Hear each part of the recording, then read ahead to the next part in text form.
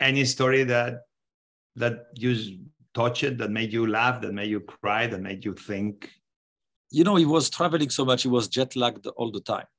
And he was sleep. Each time he would sit down and not be on camera, he would fall asleep. And I would make sure I catch those moments with my cell phone. And he will have obviously, you know, those funny pose, and I will post it on my social media saying Anthony Bourdain is going to teach us transcendental meditation.